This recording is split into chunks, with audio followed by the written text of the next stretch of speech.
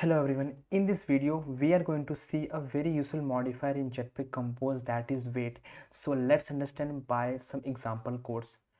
So here I already created a file that is weight modifier. So let's create a composable function. So I have created a composable function weight modifier example1. First let me write some code. After that we will see how weight modifier is useful to overcome that problem. So which the code which I'm writing here. So let me write a code here. First I will create a box and just pass fill max size and content alignment to the center. After that create a row and inside that just pass modifier fill max width and horizontal arrangement to space between.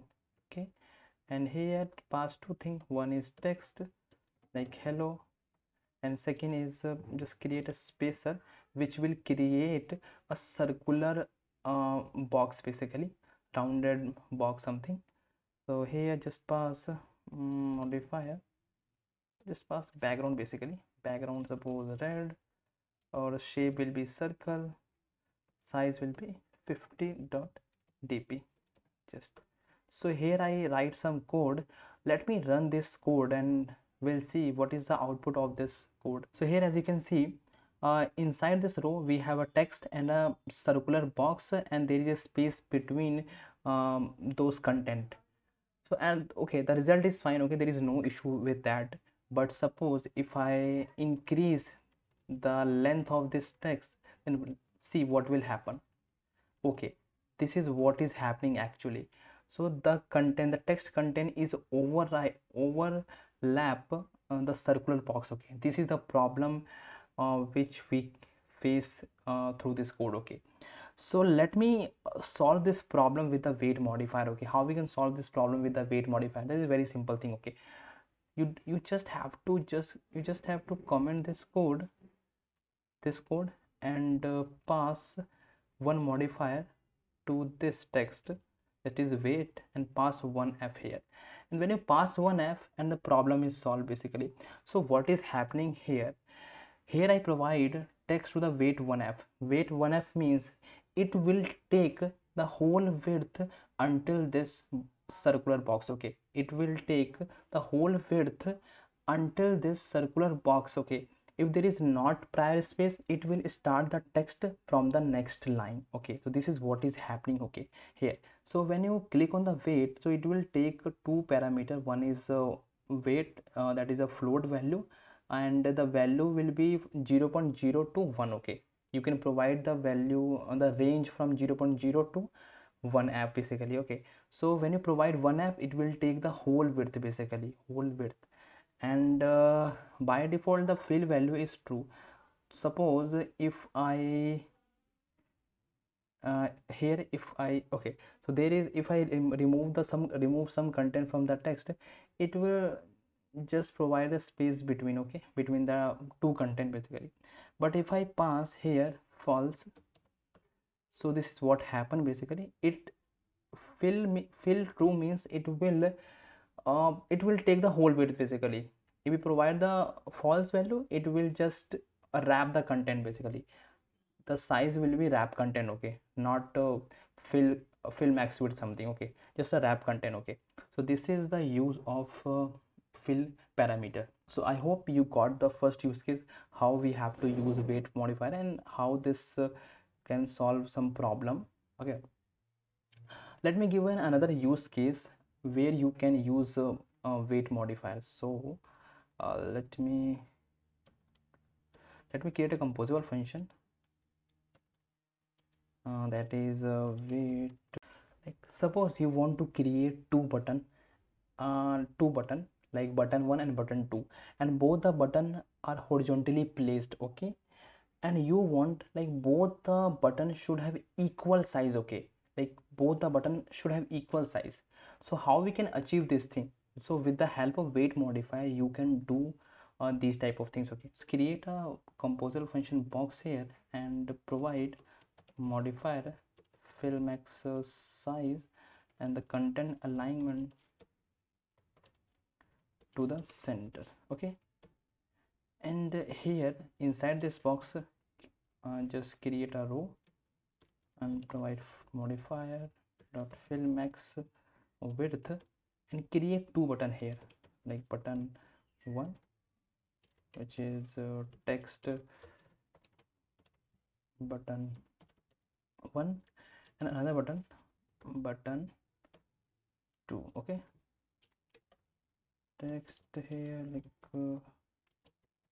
button 2. Okay, and one more thing you have to add here is provide modifier fill max width here, and also copy and paste to this here. Okay, now when you run this code, okay, so when you run the code, like we have created the two button, okay, button 1 and button 2, but only button 1 is visible. Okay, why this is visible? Because I have provided both to fill max width. So after button 1 there is a button 2, but it's not visible.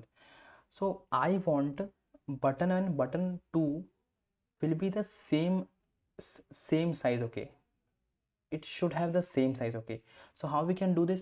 With the help of weight modifier we can achieve this.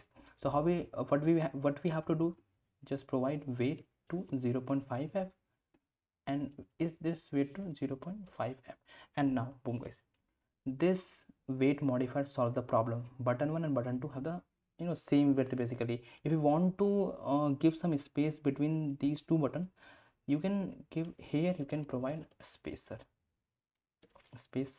width and just 10 dp, so there is a space between these two buttons. Okay, so this is how weight modifier useful for this type of condition. Okay, so this is the second use case of this weight modifier.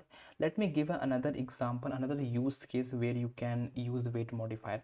Suppose let me create another composer function 3 something. Okay, so let me write the code, and after that I will explain you what is happening there. So here I'm writing like create a column composable function and give to modifier fill max size, and here provide a lazy column. Okay, and just provide items something 50 and just pass text it and modifier to give some padding 10 dp something. Okay, and after that just provide a button something. Okay, let me run this code. So when I run the application, so you can see we have a list of 50 items in the lazy column. That is fine, and I also given a button get started something. Okay, so what I want to achieve, basically I want, there is a lazy column 50 items, that's fine, but one button should be at the bottom of this column, and that should be sticky, and lazy column content should be scrollable, but the button should be sticky at the end. Okay, so this type of condition can be happen in your real world example, your real world application. So how we can achieve? You just have to do something, nothing more than that. In the lazy column just provide modifier and give weight to 1f. So when you provide the weight 1f, here the get started is sticky, but the lazy column content is scrollable. Okay, so if you want to give some space here, you can provide some space padding like 20 dp something. So when you provide 20 dp padding, that is fine. Okay, there is looking good here. And whenever you get any condition, whenever you get any requirement, like you want to fix your button at the end, at the bottom, so with the help of this code you can achieve this. Okay, so these are the these are some use cases where you can use weight modifier in Jetpack Compose. Okay, so I hope you learn something new from this video. And I also write some articles about Android development in my Medium account. So here I write some of the articles about Android development. If you want to read, you can read, and don't forget to follow me on the Medium, link in the description. Okay.